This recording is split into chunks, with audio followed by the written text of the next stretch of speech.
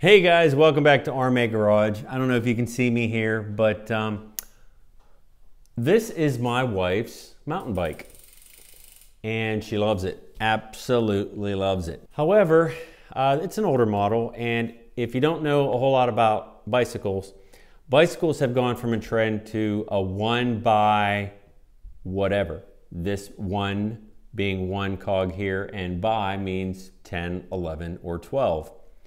Well, her original bike was a 2x10, which means 2 sprockets up here and 10 sprockets back here, basically making it a 20 speed, a 20 speed bike.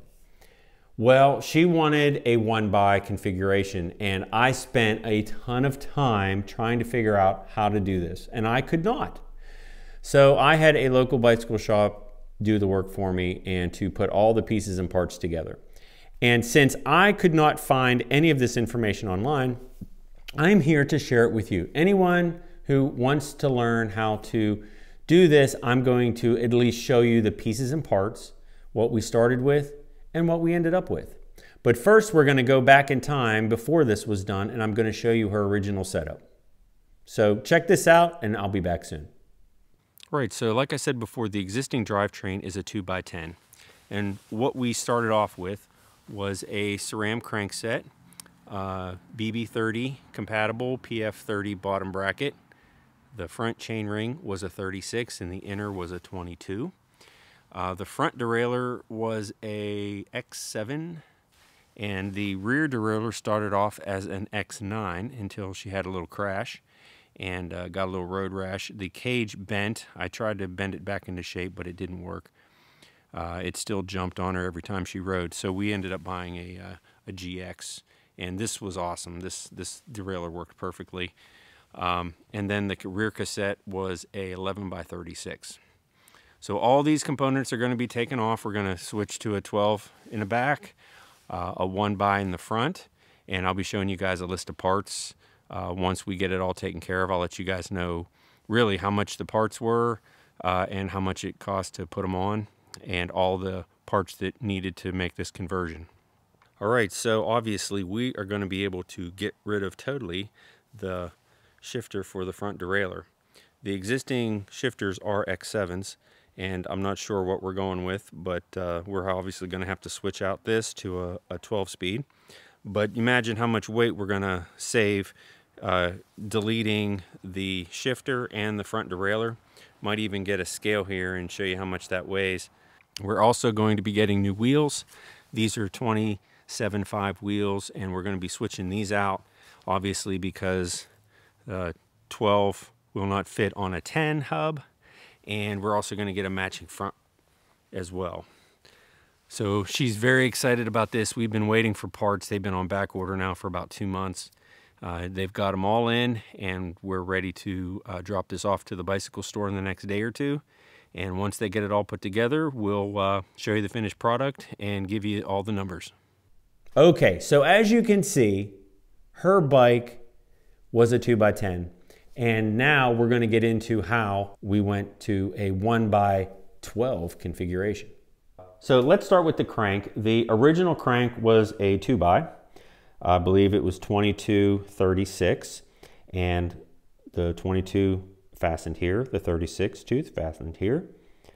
We were planning on just doing a 32 up front and attaching it to these bolt holes and leaving the crank installed, and basically knowing that these are there, not being used, no big deal, but the 32 didn't fit into these configurations.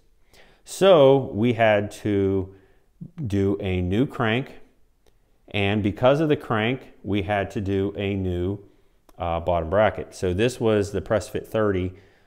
Switched that out to a dub system, and the cranks here are Eagle GX.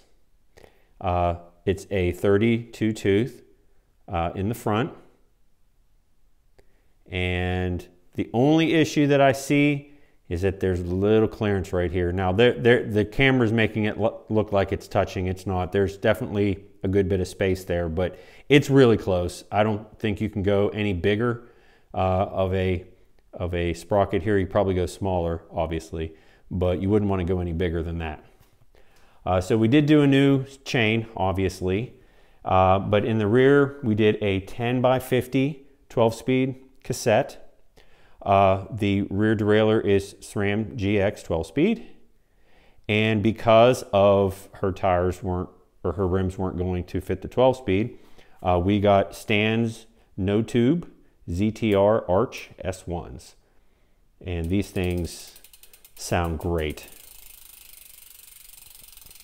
And hey, you got to have matching wheels, right? So we got Stan's in the front as well. One last thing, we definitely had to do a new shifter, and the shifter is also GX.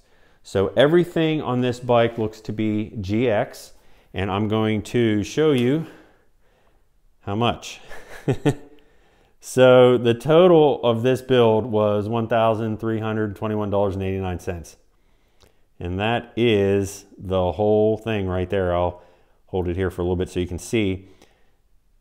There are all the parts. There's the 10x50 on top, Stan's no tube, front and rear. Some housing. Obviously we've got new cables to fit what we needed.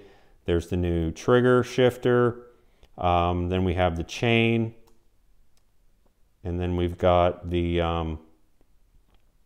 what else do we have here? Dub, the bottom bracket, and then there's the GX Eagle crankset 165 millimeters on the, so she has short cranks, she has short legs. So that is it, this is all the pricing.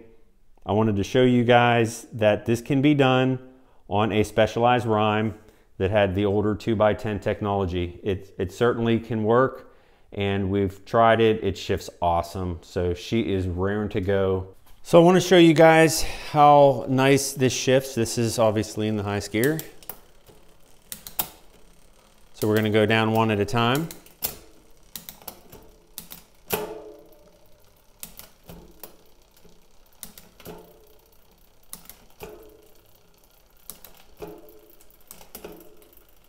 All right, so that's all the way down. We'll go one up. Real quick, pretty responsive.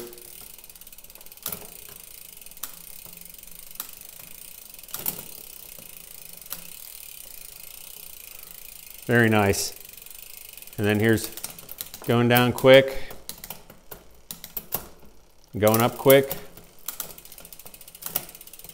Very nice, no jamming. I know we're not under any pressure or any enforce right now, but definitely feels good, definitely looks good. I think she's gonna love it. All right guys, that's it for today's video. I'm glad that I was able to show you this. I'm hoping that this is gonna help a whole lot of people because I couldn't find the right answers, but I wanted to share them with you. So you can definitely modify an older 2x10 configuration into a 1x12. So if you guys have any questions or comments, hey, leave them below. I'll definitely get back to you.